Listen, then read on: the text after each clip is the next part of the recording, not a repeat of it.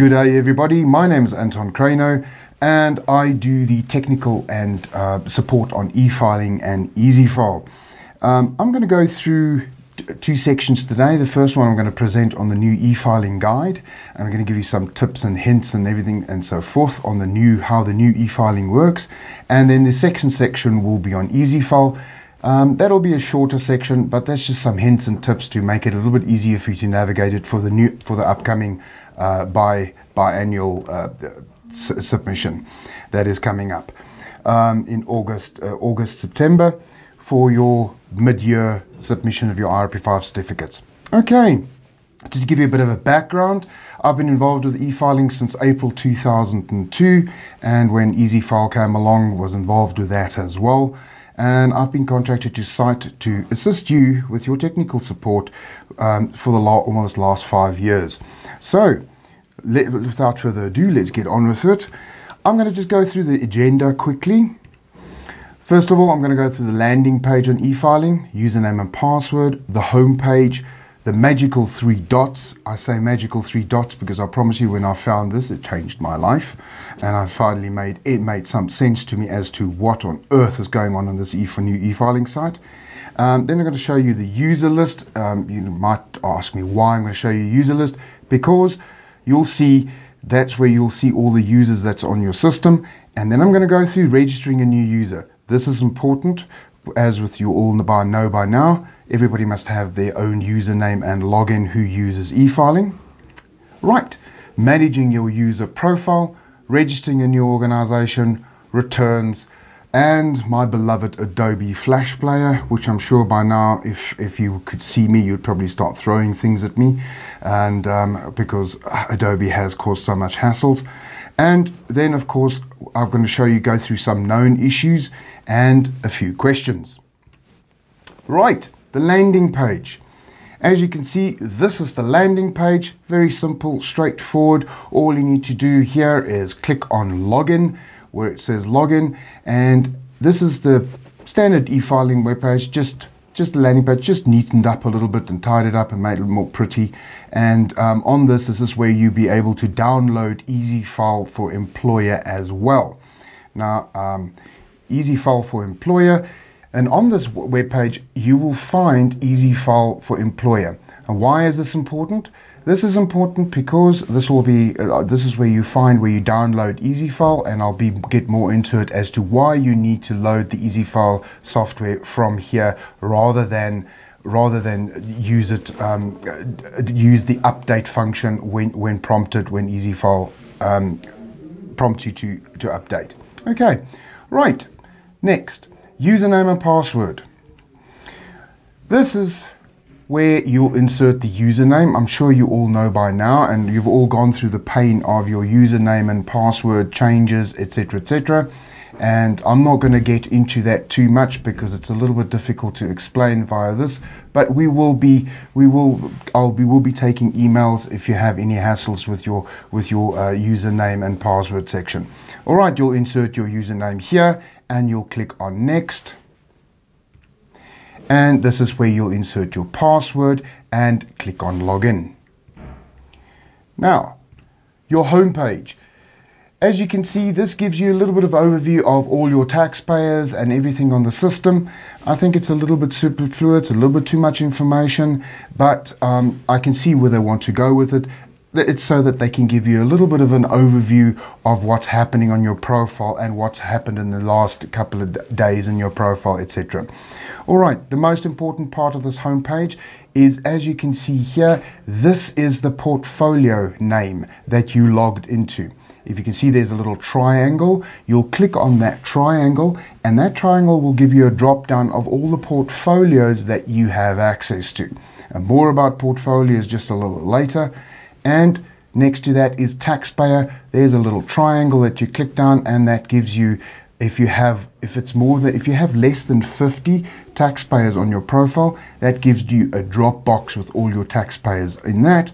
If you have more than 50, it'll give you the first client that you log into, which is normally your own practice, and there will be a show all button that you can click on to show all the returns or or all the taxes that is attached to your portfolio.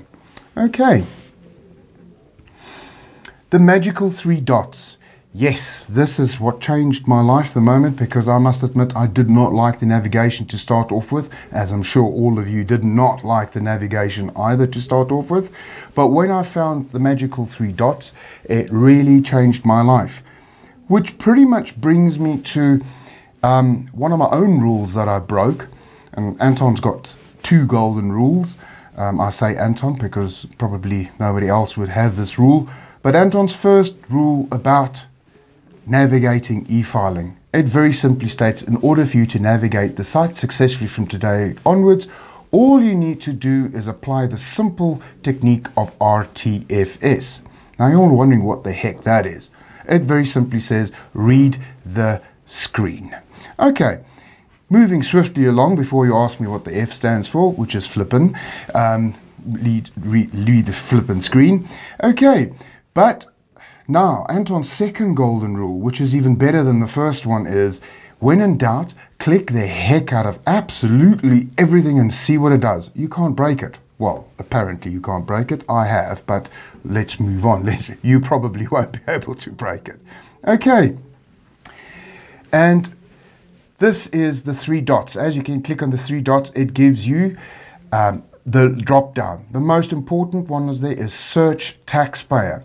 Now, when you click on search taxpayer, this is where you can, where it gives you a drop, where it gives you a search box where you can search via the name of the person, the registration, or the actual tax number of your taxpayer. All right. Userlist. Now, ladies and gentlemen, with the new login procedures with eFiling where you needed to choose a primary, this has caused many issues. A lot of you have found when you log in, you were forced to choose a primary. Now, the primary that was supposed to have been chosen was supposed to be the actual practice that you work for, and the more will be revealed later on as to why I said that, because it's going to cause you, if you chose your personal tax as the primary, it's going to cause you a few issues later on when you try and submit your SARS submissions, because your primary might not necessarily be a user that is linked to a group where your SARS submissions are to be done for.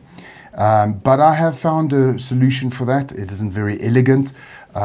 If we can't change your primary back to resemble the login that you used to log into eFiling with, but I've come across a way that we will try and resolve that issue for you. Right, as you can see, you've got the same navigation as per the old site is still there. User, organization, returns, duties and levies, services, all the usual as it was is still there. It's nothing really profoundly brand new. And you also still have on the left hand side your subdirectory. Now you'll click on user, and this will give you a drop down box of all the users that are on your system. And this is where you can change their passwords, you can delete users, etc. All right. Now, I mentioned that every person should have their own login name and password. The sharing of login name and passwords are now obviously, if you have a login name and password that you made a primary and it has your personal tax on it, as well as your organization tax, which you normally access via this, that will be all fine and well if you shared it and you shared your organizational tax, but it never previously contained access to your personal tax. Now your personal tax is attached to this. You don't want everybody to see your personal tax, because obviously the first one who logged in with it made whatever their primary, and they would everybody who will have that would have access to whatever that primary who logged in first with that login name and password.